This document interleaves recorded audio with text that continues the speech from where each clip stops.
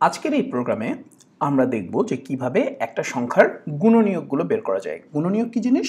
গুণনীয়ক বা ডিভাইজর্স। ওকে, এরা হচ্ছে মানে যে কোনো একটা সংখ্যার ডিভাইজর হচ্ছে যে সেই নাম্বারগুলো যেটা দিয়ে এই নাম্বারকে নিঃশেষে ভাগ করা যায়, অর্থাৎ কোনো ভাগশেষ থাকে না। যেমন 4-এর ডিভাইজর কে কে 1, 4-এর ডিভাইজর কে কে 1, 2 আর হচ্ছে 4। এই তিনটা সংখ্যা দিয়ে একে নিঃশেষে ভাগ করা যায়, কোনো ভাগশেষ থাকবে না, তাই না? 9-এর ডিভাইজর কে সেরকম 1 আর 3। তো একটা প্রোগ্রাম আমরা লিখবো যেটা দিয়ে আমরা যে কোনো সংখ্যার ডিভাইজরগুলো বের করতে পারবো। ওকে, চলেন শুরু করি। মনে করেন আমরা একটা নাম্বার নিলাম যে ধরেন 144। আচ্ছা, ডিভাইজার বের করার জন্য খুব সহজ একটা সিস্টেম হচ্ছে যে আমরা যে লুপটা চালাবো সেই লুপটা খুব বেশি দূর চালানো লাগে না। এই যে কোনো নাম্বারের স্কোয়ার রুট পর্যন্ত চালালেই হয়, কিন্তু সব নাম্বারের তো আর স্কোয়ার রুট হবে না, তাই না? দশমিক চলে আসবে। সো এই জন্য আমার এটাকে পূর্ণ সংখ্যায় কনভার্ট করে নিতে হবে। এই জন্য আমরা দুটো ফাংশন ইউজ করব। যদি আমরা ফাংশন নিয়ে এখন পড়িনি, জাস্ট দেখার জন্য আপনারা দেখে রাখেন। একটা হচ্ছে ম্যাথ সেল। সেলটা কি করে? যে কোনো একটা সংখ্যাকে, যেমন ধরেন 11.6, এটাকে পূর্ণ সংখ্যা বানায় ফেলে, উপরের দিকে পূর্ণ সংখ্যা বানায় ফেলে। ওকে, আর ফ্লোর কি করে? জাস্ট বলার জন্য বলে রাখি, ফ্লোর হচ্ছে নিচের দিকে আনে, অর্থাৎ এটা 11তে নিয়ে আসে। ওকে, সেল মানে সিলিং। সিলিং সেই জন্য হচ্ছে এটা উপরের দিকে নিয়ে যায়। এই একটা ফাংশন আমাদের জানা লাগবে। আরেকটা হচ্ছে স্কোয়ার রুট বের করার জন্য SQRT নামে একটা ফাংশন আছে। ওকে, SQRT, এটা দিয়ে যে কোনো সংখ্যার স্কোয়ার রুট বের করা যায়। এই দুটো সংখ্যা দিয়ে আমরা বের করব। ওকে ফাইন, চলেন আমরা শুরু করি। সো আমরা এখন যদি রেঞ্জ বের করতে যাই, মানে কত দূর পর্যন্ত আমরা লুপ চালাবো, তাহলে আমরা কি বললাম? ম্যাথ ডট SQRT নাম্বার, এত দূর পর্যন্ত। কিন্তু যেহেতু এটা যদি 145 হয়, 144-এর স্কোয়ার রুট যেমন আমরা জানি 12, 145 হয় তাহলে কিন্তু দশমিক চলে আসবে। সেই ক্ষেত্রে আমরা কি করব? সেই ক্ষেত্রে আমরা এটাকে উপরের দিকে পূর্ণ সংখ্যায় কনভার্ট করে ফেলবো। সো সিলিং ইউজ করবো, সেল। ওকে, এখন আমরা যেটা করব, আমরা একটা মানে ডিভাইজর্স, মনে করেন ডিভাইজর্স, দূর ঘোরার টিম,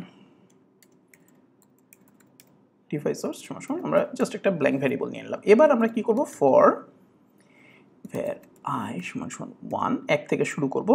আই কতদূর পর্যন্ত চালাবো? রেঞ্জ পর্যন্ত চালাবো, I plus plus. Okay fine, এখন আমরা বের করার চেষ্টা করব যে ইফ যদি এই নাম্বারটা এই আই দিয়ে ভাগ হয়, পূর্ণ সংখ্যায় ভাগ হয়, অর্থাৎ ভাগশেষ থাকে না, রিমাইন্ডার থাকে না, তাহলে এটা একটা অবশ্যই এটা একটা ডিভাইজর, রাইট?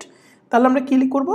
যে ডিভাইজর্স ইকুয়াল টু, আমরা এই সংখ্যাটাকে এখন দেখেন, ধরেন 2 দিয়ে এটাকে ভাগ যায়, তাহলে 2 দিয়ে 144-কে ভাগ গেলে, 144 যদি হতো, 2 দিয়ে 144-কে ভাগ গেলে কত হয়?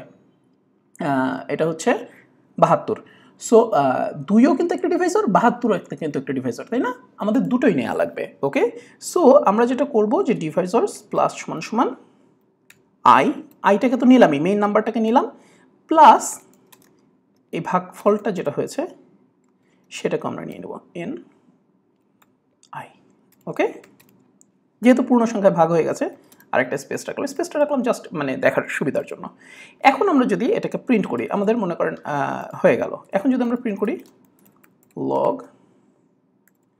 ডিভাইজর্স, দেখি তো আমাদের কি আসে। দেখেন চলে এসছে, 144-কে 1 দিয়ে ভাগ করা যায়, 144 দিয়ে ভাগ করা যায়, 2 ভাগ, এই নাম্বারগুলো কোনো সিকোয়েন্স ছাড়া এসছে, কিন্তু লাস্টে কি এসছে? 12 আর 12, মানে যেহেতু এটা একটা মানে এটা পূর্ণ মানে স্কোয়ার রুট বের করা যায়, 144, 12 × 12 = 144, সো 12টা 2বার এসছে। আমরা ইচ্ছা করলে এখানে একটা কন্ডিশন দিয়ে একই নাম্বার যাতে 2বার না আসে সেটা প্রিভেন্ট করতে পারি। কিভাবে? যে if I equal to N ভাগ আই, তাহলে কি হবে? তাহলে আমরা এখানে শুধু আইটাকে নিব, 2টা আর নিব না। ওকে, তাহলে একই নাম্বার 2বার নিয়ে তোমার লাভ নেই। এলস না হলে কি করব? না হলে এটাকে আমরা নিয়ে নিব। ওকে ফাইন, সো এখন আমরা এটাকে চালাই। দেখেন 144, 2 72, ওই 12 আর 2বার আসে নাই। ওকে, মজা না? সো এখন যদি আমরা বের করতে চাই 145-এর ডিভাইজর কারা কারা, দেখেন 1, 45, 5 আর 29, এই 4টা সংখ্যা দিয়ে 145-কে ভাগ করা যায় পূর্ণ সংখ্যায়।